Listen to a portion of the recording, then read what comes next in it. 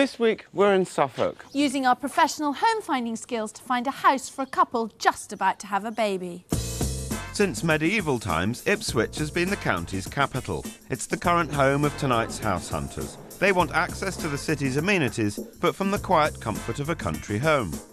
It's always been the dream to have old farmhouse or house to do up, and now got a family on the way. It would be a good time to do it. Well, it would have been a good time to do it 6 months ago. Until recently, Suffolk has offered the house buyer good value. But the secret's out and prices are rising. Nevertheless, price-wise, Suffolk is still a great choice for the London commuter, and there are some amazing finds out there if you're prepared to look. My ideal home would be somewhere out in the country, large house, lots of land. It would be nice if it had some outbuildings in a bit of a ramshackle state. Put your own signature on it, spend some money on it and turn it into our dream house. Dotted with charming villages and market towns, the rural landscape seems timeless. I think Mother Nature tends to take over and your nesting instincts kick in. It would be nice at this juncture to be somewhere settled. Some assistance would be absolutely fantastic at this point in time, yes. It's not quite desperation point yet, but we're getting there. So let's get to it. Hi. Hi there. Hi, Mark. Phil. Nice to meet you at last. People call me Brown, actually. Oh, hi, Phil. Hi. So Brown and Cherry wanted a landed estate bursting with period character. But what is their budget? Between £200,000 and £300,000, although if there was something that came up that was spectacular, I think we would be flexible in looking at going above 300. Our quest starts 13 miles west of Ipswich, at the village of Great Bryset, where we're stepping back in time and entering a medieval world. Oh, it is a surprise. You asked us for something with character. Oh, fantastic. That's got an extraordinary amount, hasn't it? This 15th century house has a huge dining room, stunning gardens, and it's on the market at £325,000. Oh, wow. It's pretty amazing, isn't it? How absolutely fantastic. You want a character? Yeah. The central bit of this house where we're stood at the moment was built as a hall house, which was just 4 walls and a hole in the roof where the smoke went up. All the family and the pets and dogs and cooking and everything would have happened in this room. You can actually almost feel the people that have lived here before. Yeah. Whoever lived here clearly had a lot of money, because you've got the reeding on the beams and the egg and dart detail, and there would have been workmen crawling all over this place, and it would have cost a lot of money. Something of a rabbit warren. There are 2 staircases feeding 10 sizable rooms over 2 floors. There's a slight problem in this house, which is very common with very old houses, is there's a lack of corridors, and some of the rooms are entered and exited via other rooms.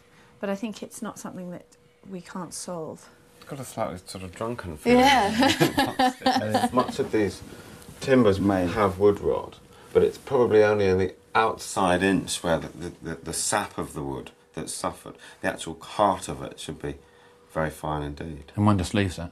Yeah. I wanted to show Cherry the bathroom situation. Well, Brown and I see if we can squeeze through that door when we're sober. It's like Alice in Wonderland. It is an Alice in Wonderland hole. It really is a bit of a squeeze.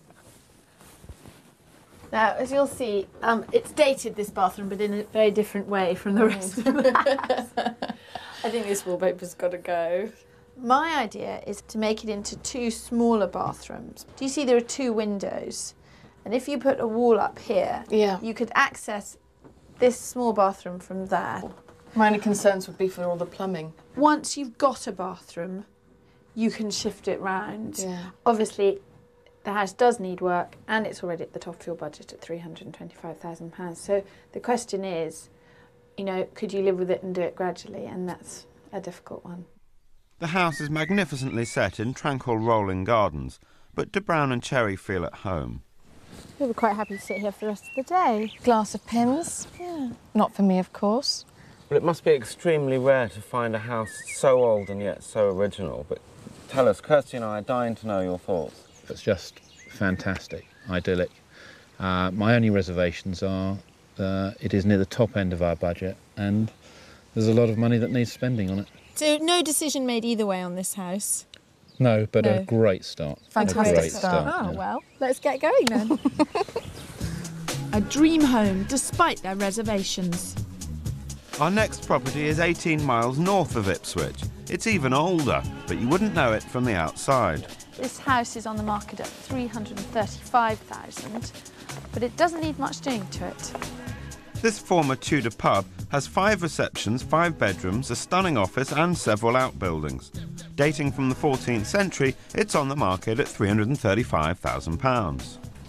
Now, as I was coming in, I mentioned that this house needs a lot less work than the others, but this kitchen is the newest bit of the house.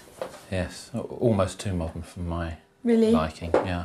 It looks like it's a great working kitchen, but I would say that it's more modern than I was expecting from a... I think it hides the fact of the history of the rest of the house. We step through this way. It's almost like stepping back in time coming in here. We've lost the ceiling height, we've gained wonderful beams. Does it draw you as much as the first house?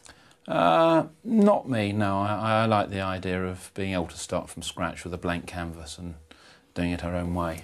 Moving on through, you've got these beams which Phil pointed out, and then you've got this arch. Now this middle bit of the house was, like the previous house, a hall house. But this is even earlier. This one dates from the 14th century. So just think how many generations have walked under this arch. Flanked on 2 sides by its own garden, the property backs onto farmland. That'd make a decent building plot, wouldn't it? Right at the end of the garden. Clearly, if this was ever built on, not only would it affect your view, it would also have quite a serious impact on the value of your home.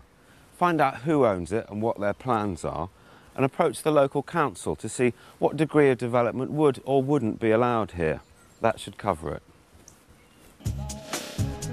Upstairs there are 5 bedrooms, and adjoining the house is a sizable office converted from a barn. There's also scope for further development here, but are brown and cherry suitably charmed? It's got 1 or 2 fantastic features. I love the office and I love the fact that the outbuildings here and it could be extended, but I don't think it's for us. I think it's got a lot of character, lots of personality, and I'm sure it'd be somebody's dream home, but I don't think it's ours. Next stop, 14 miles west of Ipswich, is the charming village of Hawley. We've seen 2 properties at the top end of their budget. This family farmhouse fulfills the bedroom quota, and it's considerably cheaper at £245,000. Straight into the living room. This corner of the house is a Victorian extension from the main house, which dates from about 400 years ago. What's your first impression? This is the main reception room of the house, so it's quite important. I think with the low ceilings, it does have a feeling that you're in a confined space, but I do think it does have potential to become a bigger room. And right now it doesn't, partly because of the furnishing, partly because of the decorating. But this is the wall which I really want you to get rid of.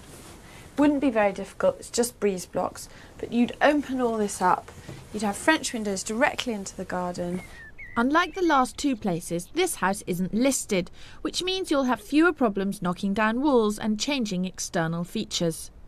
Could actually do with making a bit more space in the kitchen, to be honest with you. It occurred to me that you've got 4 entrance doors to this property. If you were to shut that one up and block it up and rearrange this space, you could pull some of the units out of the kitchen and make a lot more storage facilities. Yeah. But the best is yet to come. I think you'll rather enjoy this, Brown. What did that used to be for? It was a granary. You can have a look up here. Absolutely. I think this will be the best bit.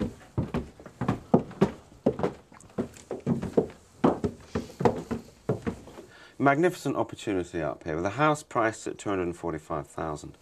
I know that you were looking for outbuildings. Well, I mean, the reason for outbuildings was working from home. I like to have my office at home, and this just fits the bill perfectly. It would convert beautifully into an office.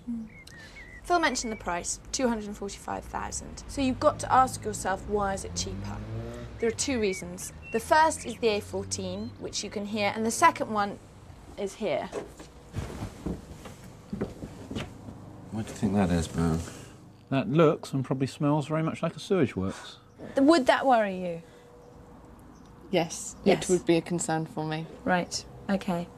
I mean, there ain't any getting away from it, is there? Yeah, although on saying that, if you hadn't pointed it out, we wouldn't have known. you would have known shortly after you moved in and the wind changed direction. Yeah.